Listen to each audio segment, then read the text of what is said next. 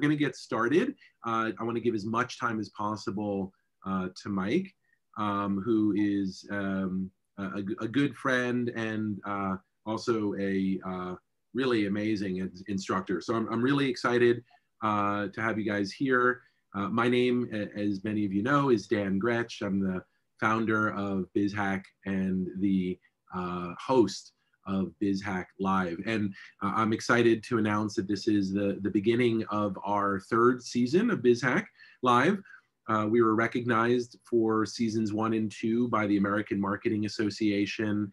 And we're here because so many of you have supported this effort over the past years, over the past year by coming, first and foremost, in some cases by presenting, like Rosemary, and many of you have also contributed by buying a season pass. That really helps defray a small portion of the costs associated with doing this every week as a service and making it be able to be free for all of you. So BizHack Live is a live webinar series. We hold it every Wednesday at 12:30 p.m. Eastern Time. Today, we're going to be talking about streamlined financials for small businesses with Mike Lingle. Mike, I'm going to do, when I introduce you, a more personalized introduction just about how we've worked together. But you have a really amazing background, having worked with some of the top business educating companies, and you've also started quite a few companies of your own, including Rocket Pro Forma, your most recent. I did want to encourage you all to participate in supporting this weekly community service through a season pass. The season pass, which is just $50, will give you calendar invites and email reminders of all of our upcoming events. You don't have to register for each one anymore. And the benefit of it also is if you can't attend, you'll still be sent a recording of it and any ancillary materials that we develop. So it's a great opportunity for you to get a lot of value out of these sessions, even if you can't attend in person, and you can support a cause that I know many of you really appreciate. And so in order to do that, just go to BizHack Season Pass 2021.eventbrite.com. And Lilia, if you could just put that link into the chat, would very much appreciate you guys supporting season 3 of BizHack. We have an amazing lineup, which I'll talk about after Mike's presentation of upcoming events all the way through the first quarter of this year and beyond. As I mentioned, we were recognized for Global Campaign of the Year by the American Marketing Association for the work that we did on behalf of small businesses. There's Lilia with the prize, and we're so very proud of the work that we've been doing to just help small businesses during what remains a really challenged environment. We're very proud of our partners, the South Florida Integrated Marketing Association and Miami Marketers. And with that, I wanted to introduce my friend and colleague, Mike Lingle. So Mike and I have been kind of in each other's orbit for a couple of years now. Mike first presented in BizHack a couple years ago, a presentation, a very great, memorable presentation about how to pitch and how to do a presentation using free tools like Google Slides. It was really eye-opening. You taught me actually about font pairs and colors, graphic design elements. You want to have kind of a color scheme with just a few defined colors.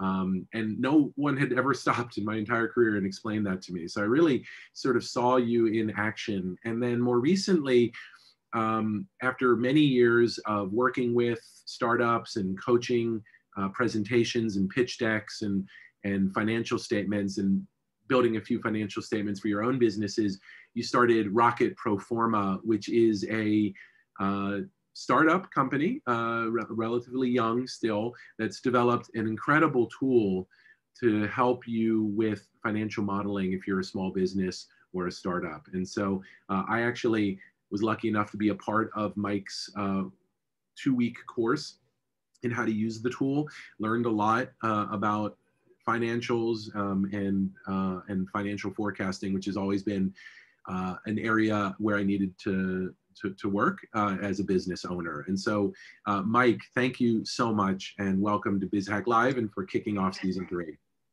Thanks so much, Dan. Thanks for the intro. And it's great that our paths keep crossing and that we're doing more and more work together. I also took Dan's BizHack course and learned at least as much about marketing as he learned in my course.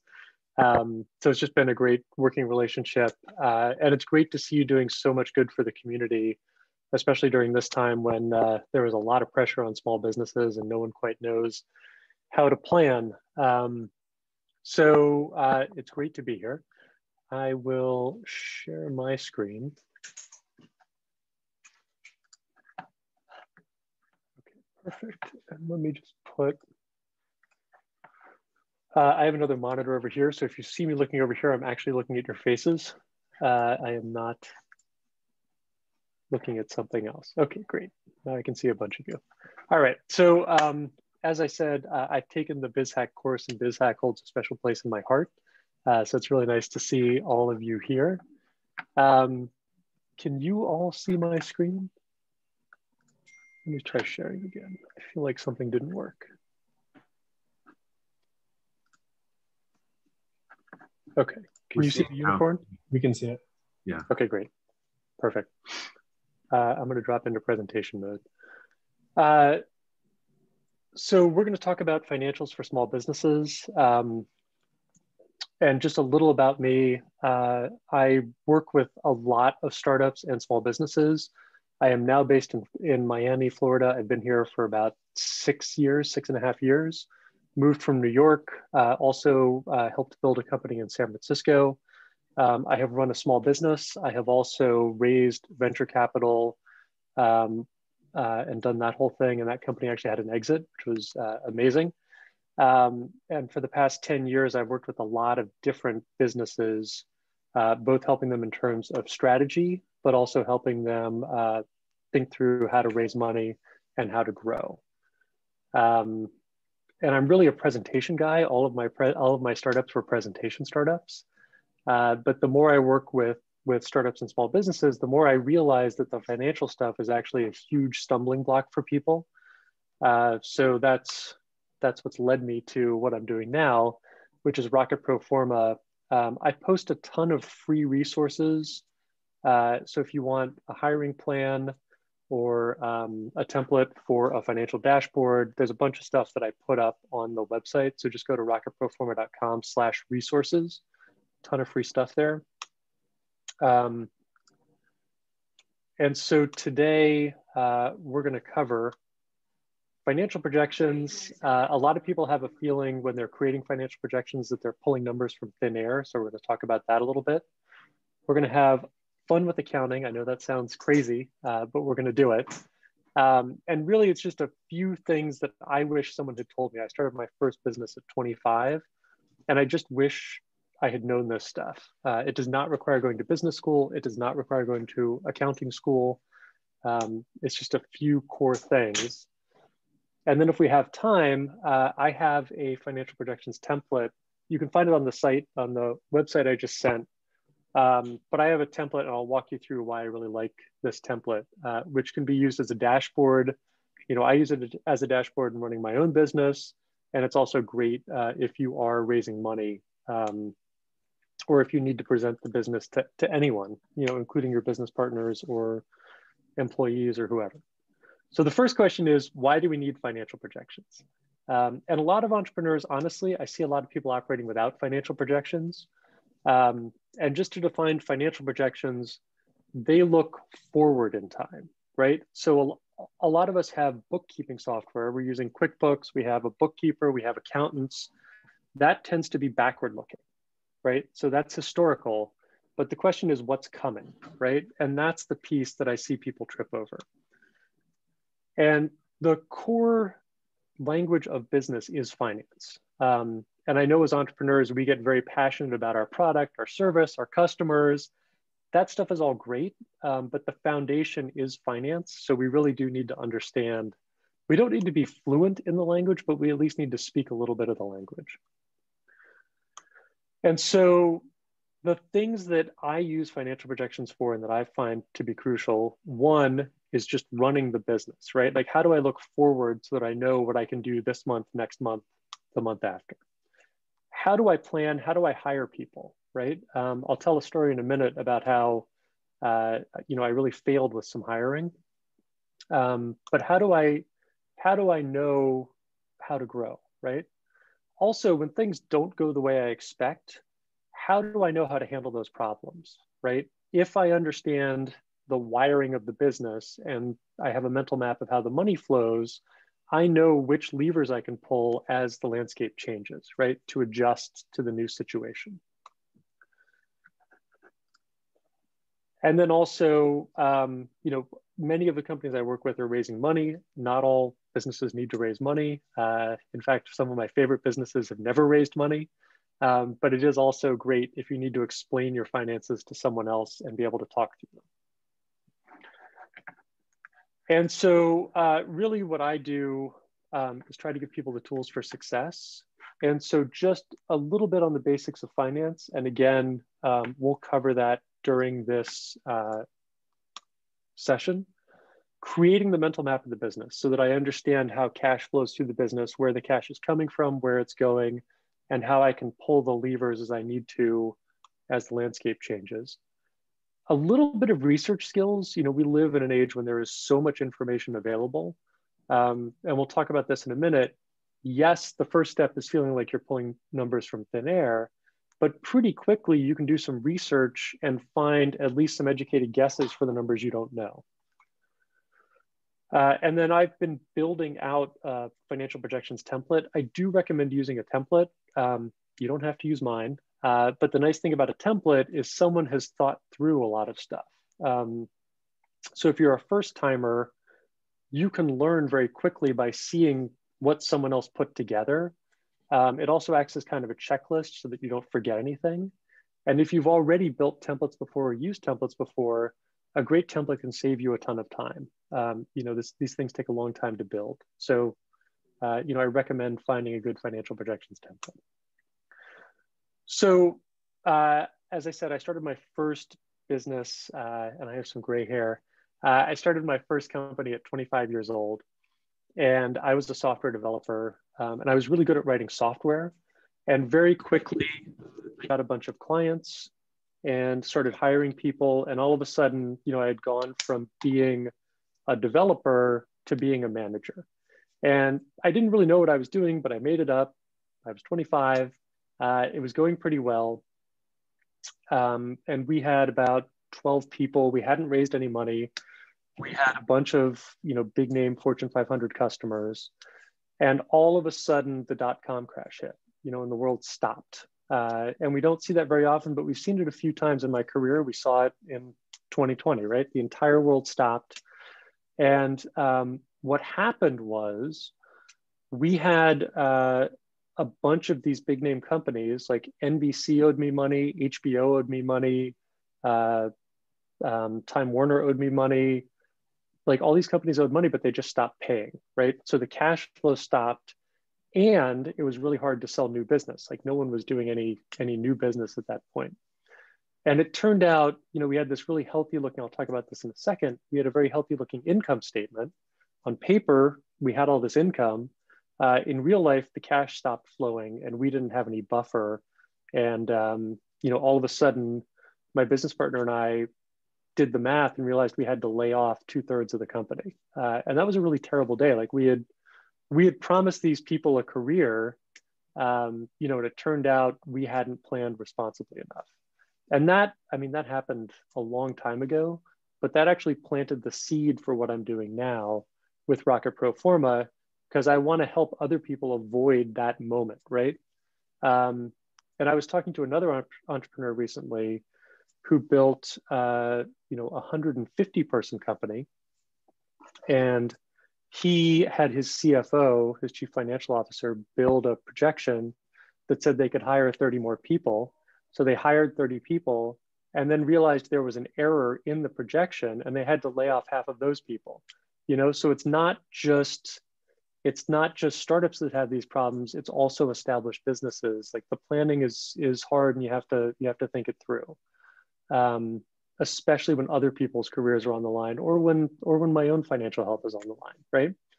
So what happened, the economy crashed, we laid a bunch of people off. My business partner left. I held on to the company because we had good tech and we had good clients, and I knew I could turn it around. But I ended up having to dig myself out of a hole, right? So we had the crash, and then I was left with a bunch of debt. And so what happened with the debt was I eventually paid it back, but I learned a few things about debt along the way.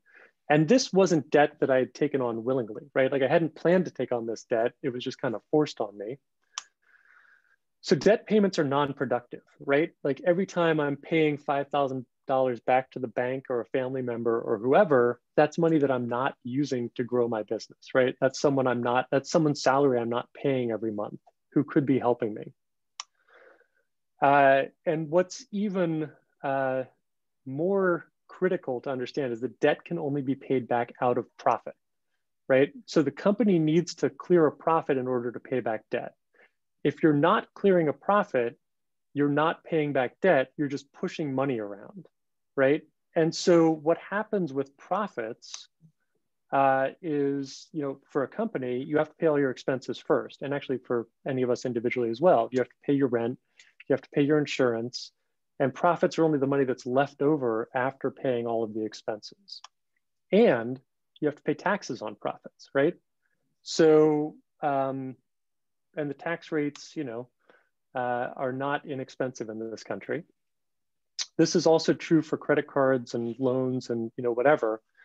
And we haven't even talked about the interest on the loan, right? So what that means in a real world example, and this was the part that was kind of like eye-opening for me. So if I'm running a company, and this is, I think this is the only math I'm gonna ask you to do today, but this is like, if you're gonna take one thing away from this session, so if I'm running a company that has a 15% profit margin, right? So for every $100 I make, I spend on salaries, I spend on rent, I spend on insurance, I make $100 in revenue, I have $15 left over after I pay all my expenses. If my tax rate is 24%, some combination of corporate taxes and whatever flows through to my personal return, if I'm an LLC or an S Corp, how much revenue do you need to pay back $100 in debt, not counting the interest expense? You are welcome to use a calculator for this. I will give you 60 seconds.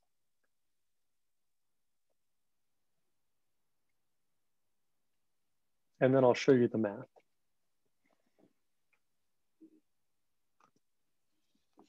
And I don't know if you can unmute yourselves, but if you can unmute yourselves, you can post, you can say it. Otherwise, just paste it in the chat if you have an answer. I'd say close to $150. Good guess, good guess. Anyone else, higher, lower?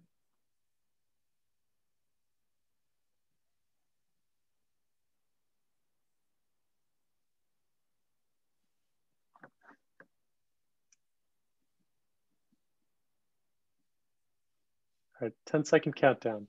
10. No, we have to give them more time. Come on, guys.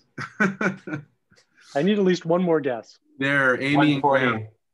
140.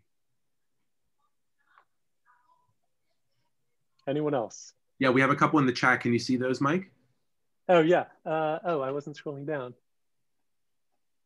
So I can read them to you. Amy Williams, $139 minimum. Graham Hawkins, $877. Kelly, $360. And Mary, $826. We have one correct answer. So the correct answer is the most frightening answer, which is $877. So I'm going to walk you through, and we didn't even talk about the interest rate, right? That's just, so the way the math works, you take your $100 and divide by 15%. So that's your profit margin, right? So for every $100 I make, I only clear 15, and then I owe 24% on taxes. So I divide my 667 by 1 minus 24%, and that's how I get to the 877. And again, we didn't even consider the interest. So think about that, right? it takes me $877 of revenue to pay back $100 in debt. And these are not unrealistic numbers, right? 15% profit margin, 24% taxes. Debt gets expensive really, really quickly. And so what I learned in paying back this debt, first of all, I could have bought a house with with what I paid back, a small house, but a house.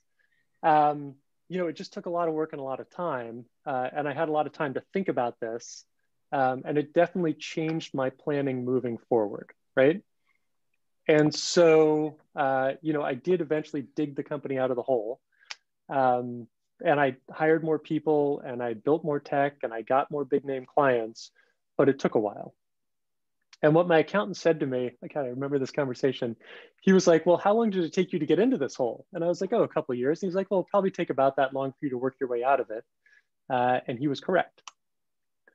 So one thing that I started doing in digging my way out of that hole was I started doing my own bookkeeping. And again, this is another seed that was planted for what I'm doing now, helping companies with their financials. And that really helped me understand how everything fit together financially behind the scenes in my company. I don't still do my bookkeeping, but I did it for long enough that I started to understand, the puzzle pieces. And I have a good friend in New York who built, he is a fishmonger. So he supplies fish to some pretty big accounts like Whole Foods and Red Lobster. The guy was doing $250 million in revenue with 10 people in a room. Like one of the most amazing businesses I've ever seen in my life. And that's $250 million with a B. And he said the same thing. He said, part of what he did was started doing his own bookkeeping and that really helped him. So if you don't take it from me, take it from someone else. It's worth spending, a few months doing your own bookkeeping just to understand how the finances work. So on the opposite end of the spectrum, I've told you my story. On the opposite end of the spectrum, this is one of the richest people in the world. When he started Microsoft, he had a rule that Microsoft had to keep at least 1 year of cash on hand. Now it could be invested in, securities or some sort of interest-bearing account, but they had to be able to get at 1 year of cash at all times. And his thinking was, look, I've hired all these smart people. If the world stops, which it does, it looks like it stops once every 10 years, right? If the world stops, I will have a year and a room full of smart people to figure out how to adjust, right? And he's now one of the richest people in the world. I am not. And if we look at that $877 number, it's cheaper in the long run to keep a bunch of cash around than it is to have debt forced on us that we don't have a plan to pay back. All right, so I picked up the pieces, dug out of the hole, and eventually started another iteration of the same company, brought in a new business partner. We moved the whole thing to the cloud pretty early. This was like 2006, 2007. We raised our first round of venture capital right at the end of 2008, 2009, right at the end of 2009, I guess. And it was a rocket ship, It was a presentation company. We were essentially competing with PowerPoint with this app we built that ran in a browser, which was kind of a novel thing at the time. And so I saw that piece of it. I went from being a small business to being a venture-backed company and got on that whole rocket ride. I've tried it both ways. Both were exciting in different ways. That company eventually got acquired, which was amazing. And I had come far enough along that I actually built the financial projections that we used to raise that money. So I'd gone from being financially illiterate to being the finance guy. I was one of the founders and they were like, hey, you build the financial model. And then the cool thing was we actually used that model to run the business for the first year. So we raised $2 million, which also was an amazing moment. Like someone just drops $2 million into your bank account, which was cool. Also a little scary because then you're responsible for their $2 million. But we had this financial plan. So it wasn't just like smoke and mirrors that we put together to raise the money. We actually used it to run the business.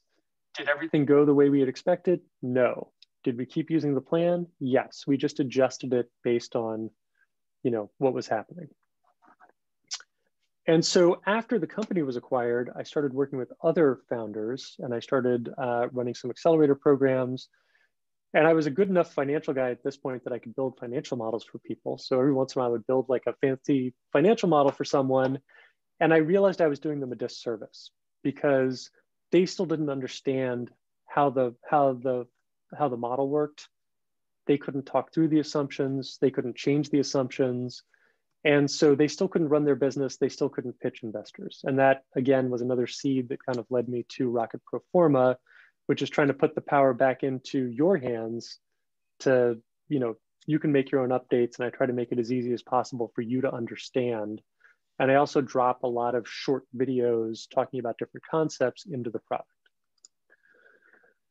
Regardless of how you get to a financial model, these financial projections, these forward-looking financials, this is how you confidently run the business. This is how you plan.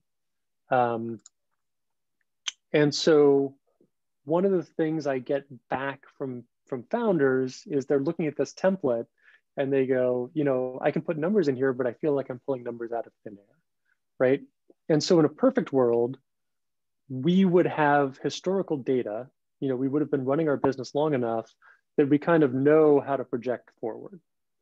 But what I see a lot of the time is there is an initial stage where you are literally pulling numbers out of thin air, and that's okay.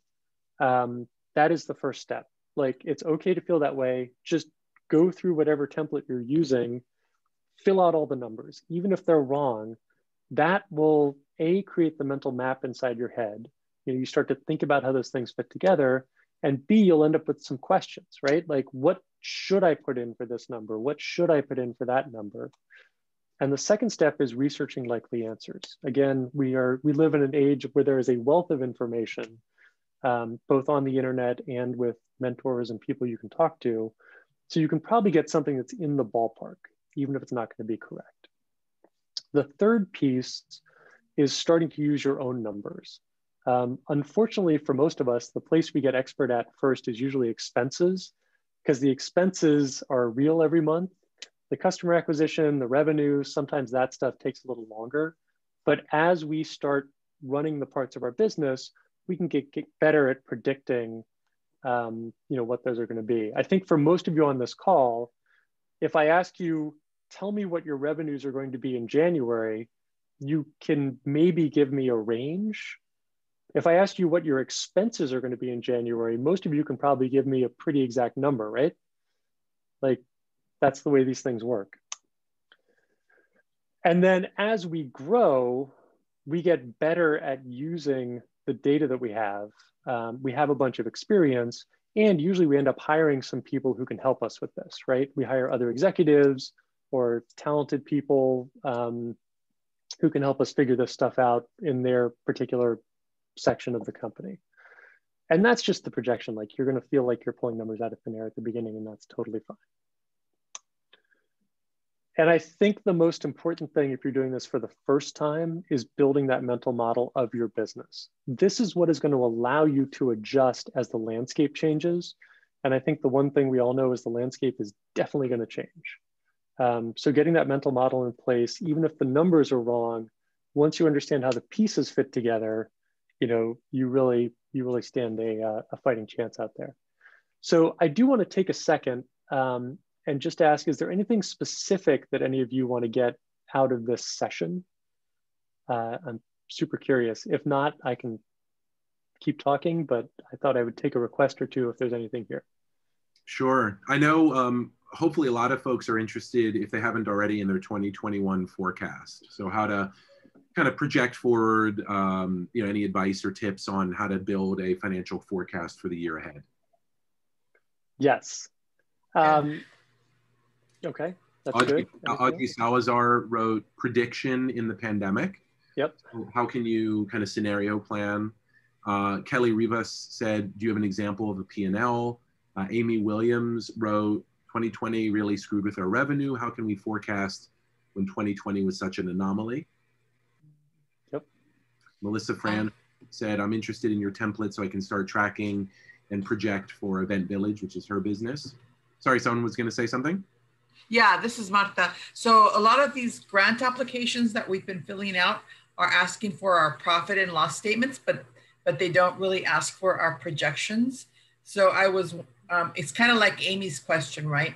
How do we use profit and loss statements to project the future? And I've done this in fundraising because I'm from the nonprofit sector. We have to project the budget. Mm-hmm. And what I would do is I projected like a bare bones budget, like what we needed to survive. But then I had a dream budget. Like this is what we want, but this is our bare minimum. So I had two models, right? One which I knew would help us survive through a difficult year, but another model which is like what we really wanted, what we were shooting for, what everybody was working towards. Perfect. Thank you, Marta. Mm-hmm. Tati McDaniel asked how your contingency plans should shift in a pandemic versus normal times. And Amy also asked resources for battling debt over time. Mm-hmm. Thank you, Marta. Sure. Those are all great questions. I'm actually going to skip, based on those questions, let me just skip to the template part, because I think that will actually frame the conversation in a really nice way, and then we can circle back around. And I believe we'll get access to these slides, right? So that we can share them with folks. Yeah, one of the benefits of registering and attending is you get the slides. Okay. So I can answer a ton of the questions right now. If you are battling debt, the bad news is you can only pay debt back out of profits. The good news is you can push money around, which means finding lower priced debt, right? So the more that you can reduce the interest rate, the more that you can push back the payments. Eventually you have to figure out some revenue and you have to figure out some profit in order to actually pay back the debt. I think someone mentioned grants. If you can find grants. So I was in New York, not that far from the World Trade Center when the 9/11 happened, and I got a grant. I got a grant from the city, and it really helped. We had just been rebuilding after the .com crash. And I used the grant to pay some salaries. There's PPP financing. I would be looking at all of that stuff where you can get some money and not have to pay it back. And I would also be looking, how can you get lower interest rates on stuff?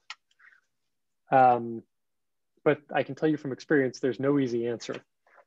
That is also why you see, high growth startups going out and raising money, because that money isn't debt, right? Yes, you have to sell a piece of your company, but you don't have to pay back that debt. So sometimes that can be an option for certain companies as well. That's a whole other webinar on the responsibilities and what your life will look like if you go down that path, which may not be what you're looking for if you're a small business owner. But we can do that webinar another time. So a lot of the questions were around the template and forecasting. So let's talk about that for a minute. Okay. So this is the template that I recommend. And most small business owners, and this was my response when I first looked at this, have this response, right? It just sets off this like panic, right? We see all these numbers and we're like, I don't know what that is. So what we're gonna do in the next 7 minutes is we're gonna build this back up, right? So we're gonna go from this feeling to at least having, some comfort with what we're looking at here. So what happened, right? What happened is overload kicked in. And these tend to be the things that causes the overload. We look at something and we see a lot of math and we're just like, I don't want to deal with the math, right? We also see lots of little boxes and it just like, there's just too much information there. Because of accountants, there are also different types of costs. So there's not just one expense category, there are several expense categories. And there are also, on my template, there were a few different financial statements working together, which I'll talk about in a minute. And then there are also lags. So money is always in motion. And if we have time, I'll do a little 5-minute primer on cash versus accrual accounting. But the short story is cash is instant, and some of the accounting that we do is instant, and some is accrual. So accrual works more like a credit card, where I get the benefit of agreeing to pay the money, but I also get the benefit of being able to wait to pay out the actual cash, right? And so what you're seeing is math and motion and different accounting categories on that page, and that's what creates the overload. The good news is the math is really mostly just addition and subtraction. It's not complicated math. There's just, you're seeing a lot of math, right? There is a little bit of multiplication, and there is a little bit of division, often expressed as percentages, but there's nothing more complicated than that. So it's basic math. There's just, like I said, a lot of little boxes. And so there are 3 main financial statements, and I'll circle back around to this, but I want to talk about the template first. One of those financial statements is the income statement. And the core of my template is the income statement. So revenue minus expenses gives you a profit or loss. That's the basic formula of, that's the basic formula of all accounting, but that's the basic formula of the income statement, which is also called the profit and loss statement, or P&L. So here's one slice of that larger document that I showed you. And so there is a line marked revenue. There's a little bit of information about growth in revenue. So we're looking at month 8 here. There is cost of goods sold, which is one type of expense. And there are operating expenses, which is a second type of expense. These are coming from the accountants. So if we subtract the cost of goods sold, the first type of expense, from the revenue, we're left with gross profit. And that gives you a gross margin. You'll hear people talk about the gross margins in the business. This is how much money you have to pay your expenses and then still have a profit. Then we pay the expenses. In this example, in true startup fashion, we're spending more money than we make, so we end up in debt. And we end up losing money that month. And then that gives us a profit margin percentage. So this is the core. Now, what I've done on the template, which again, I use as a dashboard when running the business. And I also help startups when they go to pitch investors or business partners or whoever. This adds some more information. So one thing I do recommend when I'm looking at these numbers, I've divided everything by 1,000 and I've taken away the decimals. And what this does is it makes it just easier. It takes some of the information overload off the screen. You typically don't need the decimals, and you typically can divide by 1,000. Hopefully all of us on this call can get to the point where we can divide by 1,000,000. I look forward to that day. But right now we're going to divide by 1,000. So when I see 48 here, that means 48,000. And when I see minus 66, that means we lost a crazy amount of money this month, right? So the income statement doesn't give enough info. Short story, it's on the accrual basis, which means there's a lag. And this is how I got myself into trouble when I told you my story. My income statement was healthy, right? We had revenue coming in, we just couldn't collect it. So I've added some other stuff to my dashboard that helps me run the business at a glance. So here's the income statement, and then you'll see some other stuff. So above it, I have 1, 2, maybe 3 key metrics that drive the business. So in this case, I'm selling transactions. Here's how many transactions we did in month 8. We did almost 1,000. So it could be the number of sales, the number of subscribers. It could be the number of active users. If you're running a subscription business, it's annual recurring revenue, monthly recurring revenue, number of paid subscribers. Again, it's information on how many transactions, what is the key thing that we're selling here, and how is that growing, shrinking, staying the same over time. Then I want to know the head count. And 2 things I really like about the head count number. One is, as a business owner, I need to plan for the head count, and I need to hopefully grow the head count over time as the business grows. And two, I really like the metric of average annual revenue per employee, sometimes FTE, which is full-time equivalent. You know, for most small businesses, this is probably in the $150,000 to $500,000 range of average revenue per employee per year. And so this helps me kind of sanity check, am I hiring at a reasonable rate? You know, your actual results may differ wildly from what I just said. There are industry specific, this is something you can research on the internet, or I actually have a link up on the site. So you can find your industry and see, you know, average revenue per employee. You can also track expenses per employee. That's sometimes a good number as well. And the income statement, because it's on the accrual basis, lies about cash. So if you're ever talking to an accountant or an investor or a business mentor, the first thing they want to see is your income statement, right? And so they want to see revenue, cost of goods sold, gross profit, operating expenses, and either EBITDA or net profit. That's what we're going to report to the government, right? But there's a lag. I haven't necessarily collected all that money. I haven't necessarily paid all that money. There's a lag, which is part of the reason you don't have to pay taxes for a few months after the end of the year, so that you have time to collect the money in order to be able to afford to pay the taxes. So invariably, the next question, when you show someone the income statement, which they want to see first, the next question is, great, can I see your cash flow statement? So I got tired of having to go dig out the cash flow statement. And so again, income statement, cash flow statement, balance sheet, income statement's on the accrual, cash flow statement's on the cash basis, balance sheet is on the accrual basis.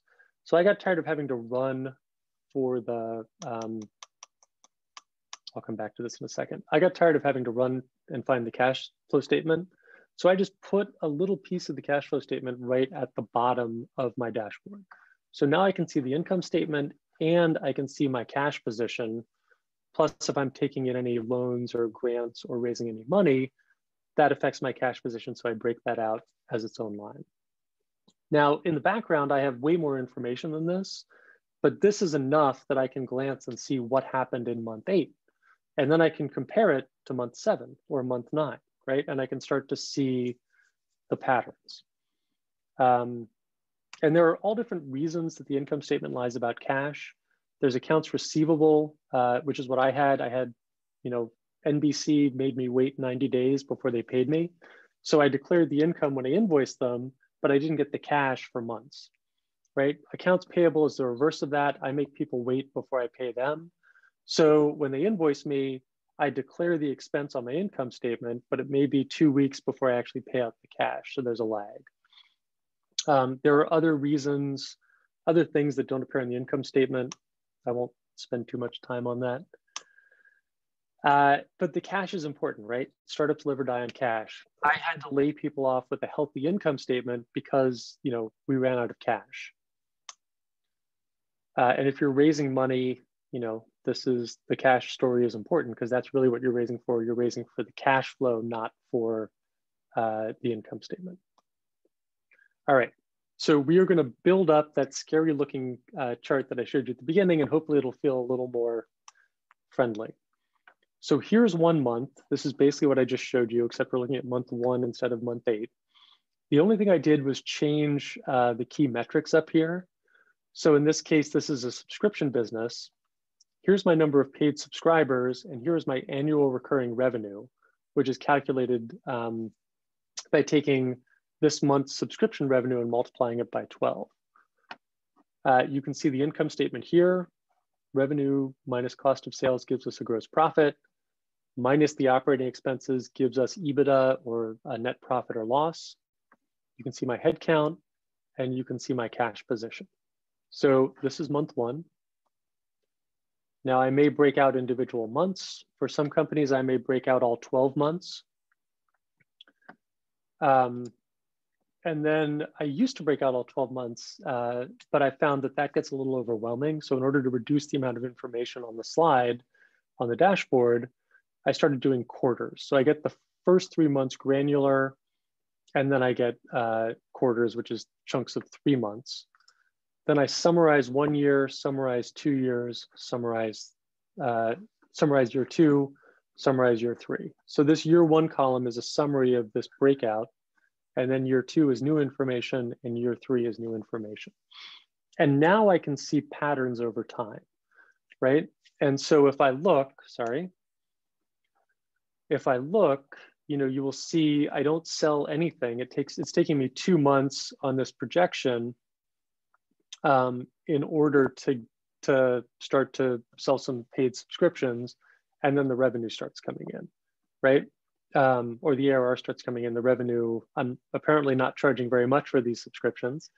And you can see I'm running a bunch of expense, and I lose some money in year 1, but then I start to make some money in year 2 and year 3.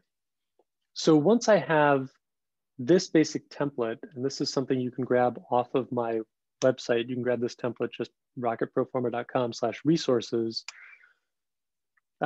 This layout in either a presentation format or a spreadsheet format. Once I have this, I can feed in the historical data. So, the stuff I have in QuickBooks, the stuff I have with my bookkeeper, the stuff I have with my accountant. At its simplest level, let's ignore the pandemic. I'll talk about the pandemic in a second. At its simplest level, I can take my historicals and now start to project forward. And I could do it with a growth rate and say, I'm seeing an average of 10% growth a month. I might have to factor in some seasonality. I sell way better in December than I do in January. Maybe that's part of my projections. Maybe it's not. Maybe I start to really look at my customer acquisition channels.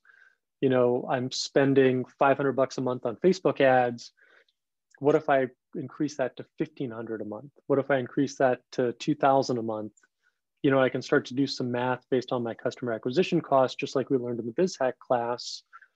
And assuming I can keep acquiring customers at that rate or at that cost, what does that do to my sales? And if I'm going to be bringing in more customers, do I have enough staff and supplies to support that new business? These are the questions I start to ask. And for me, everything starts from the revenue, which really is driven by these key metrics. So how many of whatever I'm selling can I sell?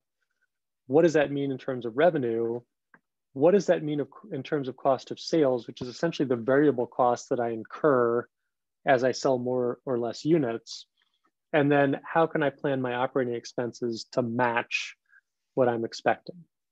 And again, the challenge that all of us are dealing with is that the expenses are real and the revenue is imaginary.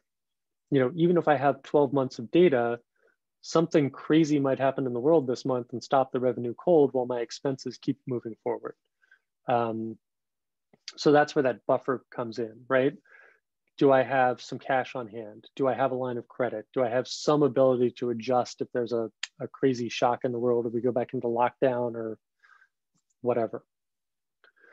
Now, dealing with the pandemic, this is, I want to say it's a once in a lifetime event. Like the specifics of the pandemic are once in a lifetime, but I have seen the world stop before. It hasn't ever stopped for a year before. But I will say things always come back, right? And I've seen some crazy stuff. Like I was not that far away from the World Trade Center, and stuff does come back. So I don't feel like, I don't feel like the world is going to stay stopped forever.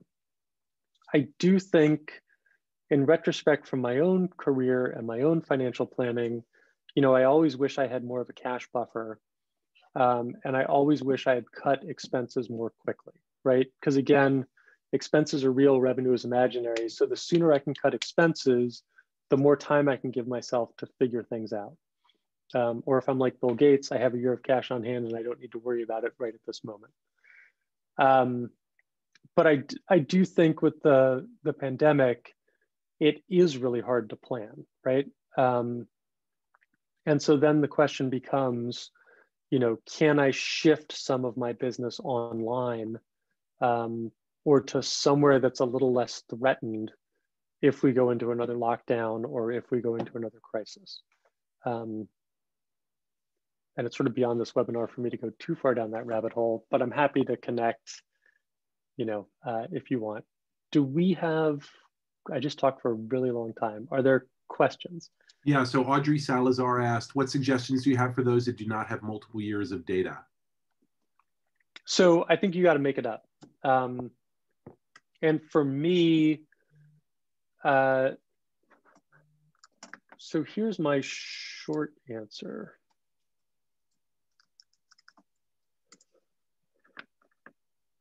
And this is my template. Again, you don't have to use my template. I'm just going to show you how I think about this, right? So my template produces this dashboard as an output. So all the changes I make in the template update this automatically. It produces the income statement, the cash flow statement, and the balance sheet as an output. So you'll see there are actually little locks on these, which just means they're being created automatically. So I think this is what everyone thinks of when they think of a financial projections template. Like, I'm gonna have to go in and fill out all these boxes, and this is crazy, and I don't know what all these numbers mean.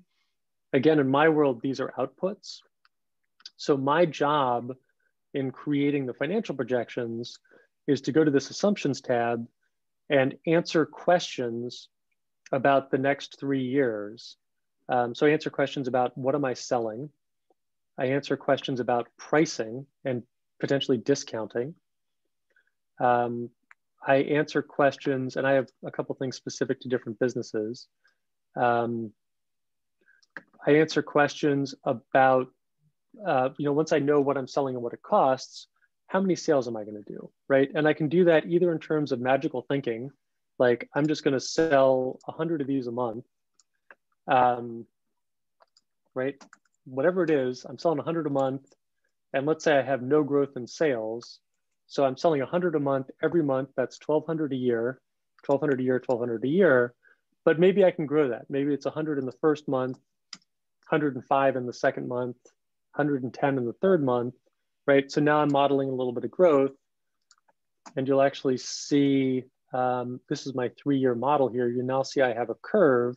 And you can see that I'm basically, I'm doing about 1,600 units, almost doubling that in year 2, and then not quite doubling that again in year 3. And you can see the number of transactions, and you can see the revenue that goes along with that. So this is always my first pulling numbers out of thin air, is just let's pull some numbers out of thin air, right? If I go deeper down the rabbit hole, I can start planning, my actual customer acquisition plan. So I start looking at my website. I start looking at, am I selling? Maybe I, as a founder, am selling deals. Maybe I'm running paid ads. I can turn on or off paid ads in this model. And then using the stuff I've learned in BizHack, I can add my cost per click, my conversion ratio. That will give me a cost to acquire each customer. As I run an ad budget, I will acquire customers at that rate, and those will turn into revenue, right? I can acquire customers through SEO. I can hire a direct sales team. I can have channel partners. So I can start to, as a second layer, I can start to really map this out a little bit better. And then I can start to think about the expenses, right? What are the cost of goods sold for what I'm selling? And then what am I paying in rent and insurance and lawyers and credit card fees? But it's all done this way, just assumptions over 3 years, which is producing the pitch deck slide, the income statement. So it's much more fun for me because I can just play, if I change my rent, right? Like this year, my rent's going to be 0. All of my dashboard, my income statement, my cash flow statement, all that is updated for me. And now I can go through, now I have a business with transactions. I have revenue. The cost of goods sold is tracking the revenue. Now I can start looking at my expenses, right? So I can look at the rent, I can look at the insurance, I can look at the lawyers, and I can look at my hiring plan, right? So I can start to say, okay, I'm paying myself $75,000 a month. I'm going to hire some other people. These are the months I'm going to bring them on. In a lot of the startups I work with, this leads to needing to raise some money to build the business. This is not a real financial plan, by the way. This is just, this is not a real $5 million number. But this plan will tell me, look, I need $200,000 in the first 6 months in order to get this thing off the ground. But that's my answer to your question, right? Is I go in here and I start messing around with this, and I work from the business model down to the pricing, down to where the sales coming from, down to the costs, down to the hiring, figure out, you know, am I losing money? Am I making money? If I'm losing money, how am I going to finance it? Amy Williams asked, what other types of metrics or KPIs would you recommend for line 1, which I think was either transactions or like MRR? And yeah, and she's a distributor, so she's okay. selling through channel partners. And Marta Segura asked, does it have a field to describe data for your vendors or subcontractors?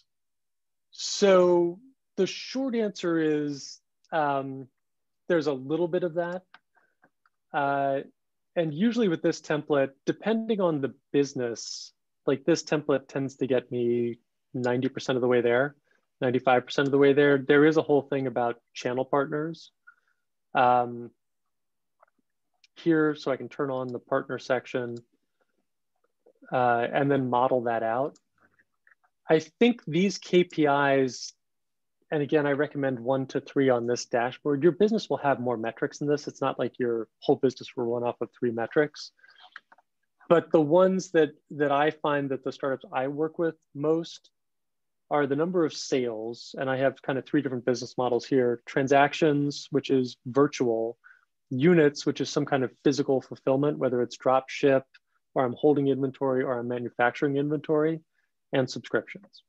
Then there are some metrics around annual recurring revenue, monthly recurring revenue for subscriptions, sellers and buyers. A lot of my startups are launching marketplaces, gross merchandise value.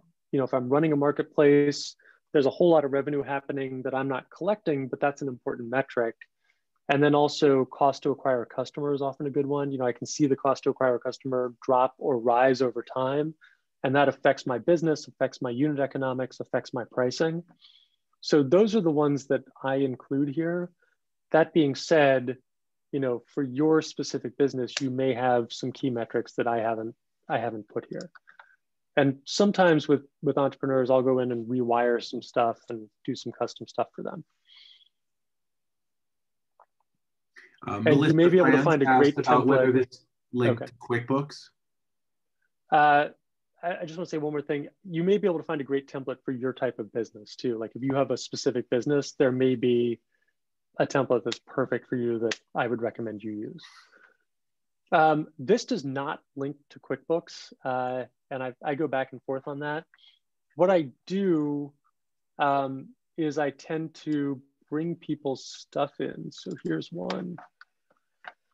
What I do is I'll bring in the QuickBooks as an input right now, and I just do it manually.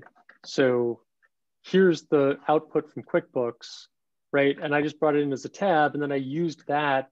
Sometimes I will actually wire it up. So I'm doing like a 3-month rolling average of revenue or whatever. And I'll use that to drive some of the assumptions. Sometimes I will create a custom tab. So in this case, they had some very specific, you know, business specific assumptions that I put in here. So it just kind of depends. But right now I'm doing that QuickBooks integration by hand. That being said, and I tend to deal with a lot of pre-revenue companies. So there are certainly, you know, apps out there, subscriptions that you can buy that will plug into your QuickBooks if that's super important to you. Well, Mike, this is so important and I know really intimidating for a lot of business owners, but it also, sometimes it feels like you're driving with a cloudy windshield. Yeah, that's right.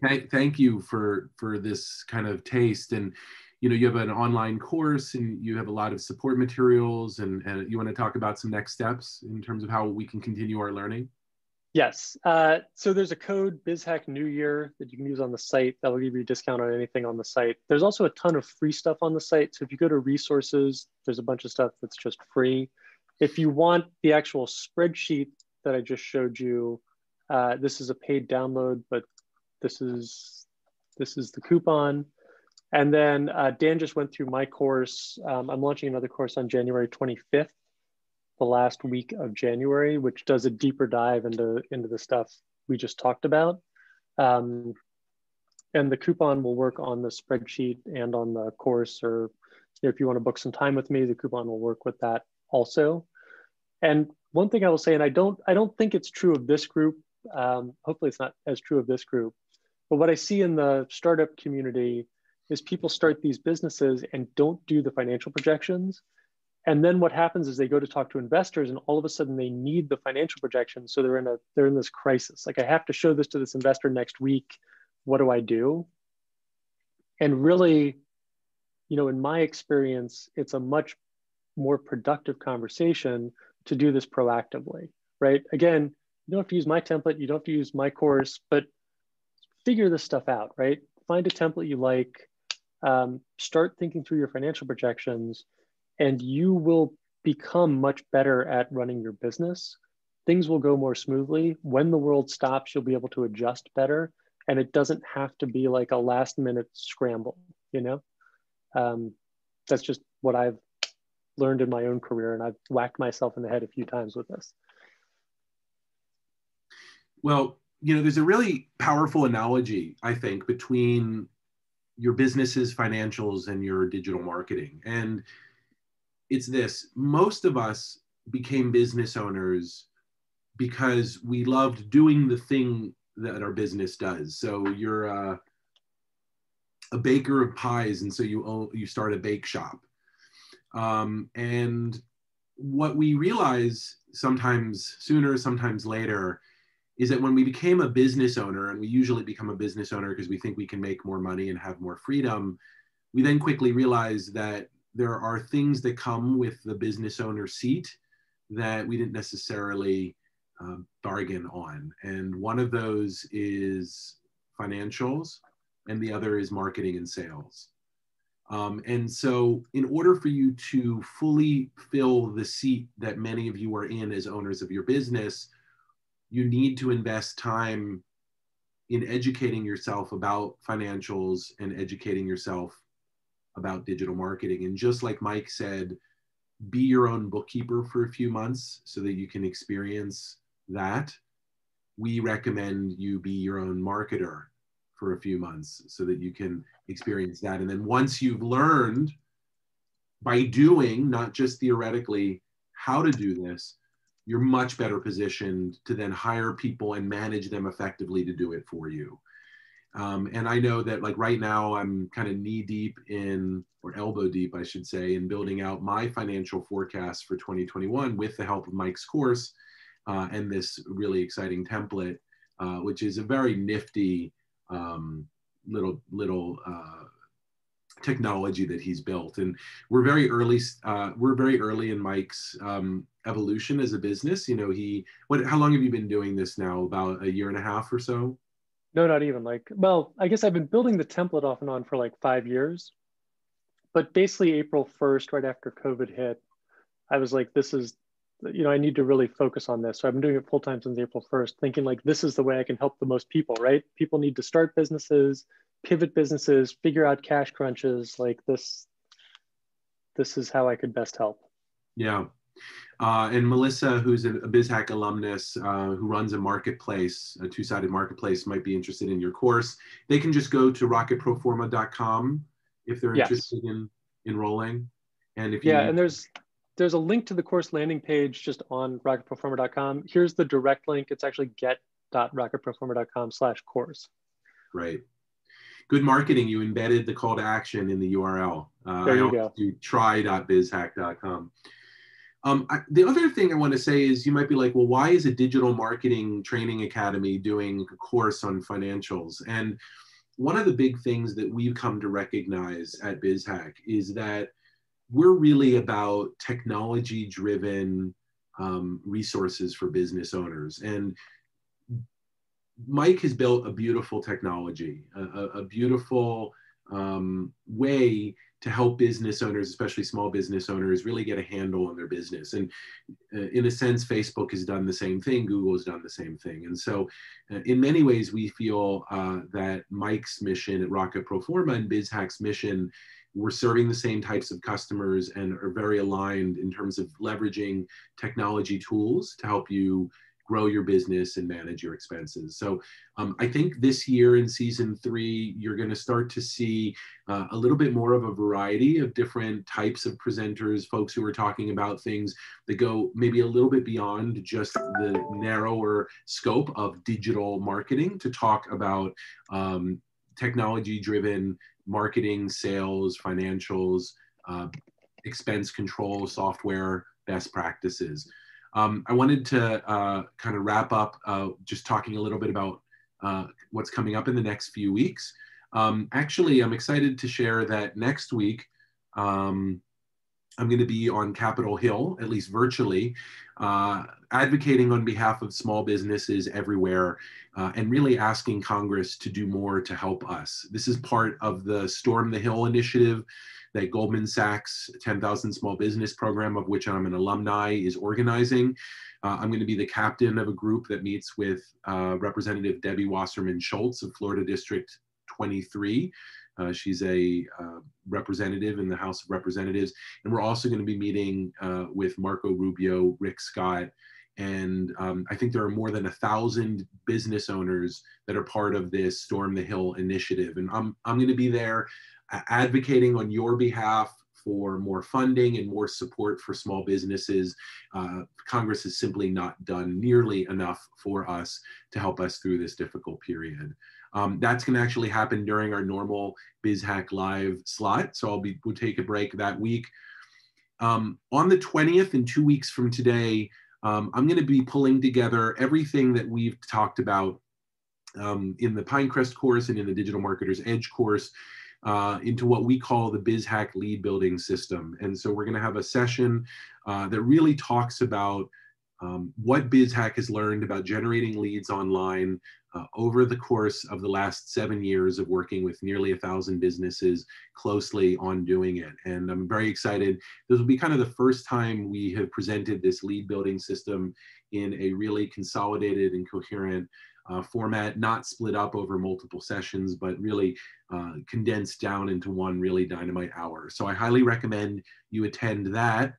And then the week after that, we're going to be talking about networking for business growth, how to turn your contacts into sales.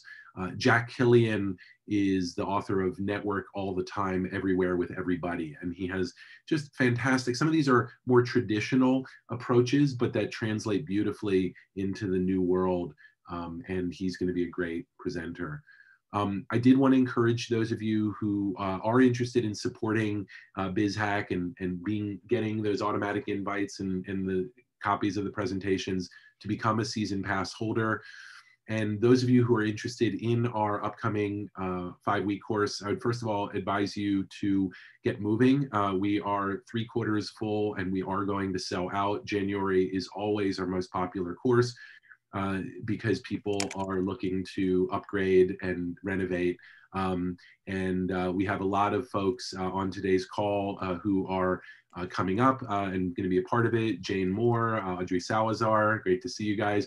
We also have a number of alumni, Susan Howell, Michael Pearson, and others who have gone through the program and have had oftentimes really impressive results.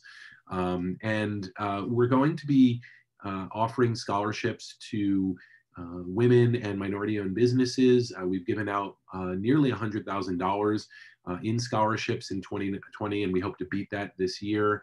Again, you can go to try.bizhack.com/scholarship to apply for a scholarship. We're also going to be holding next Thursday, a week from tomorrow, an info session at 2 p.m. where I'll answer any of the questions that you might have about the course itself. You can go to try.bizhack.com/live info session to learn more about that. And I just wanted to start this parting thought. One of my favorite entrepreneurs is Tony Hsieh, and his motto was have fun. He started Zappos.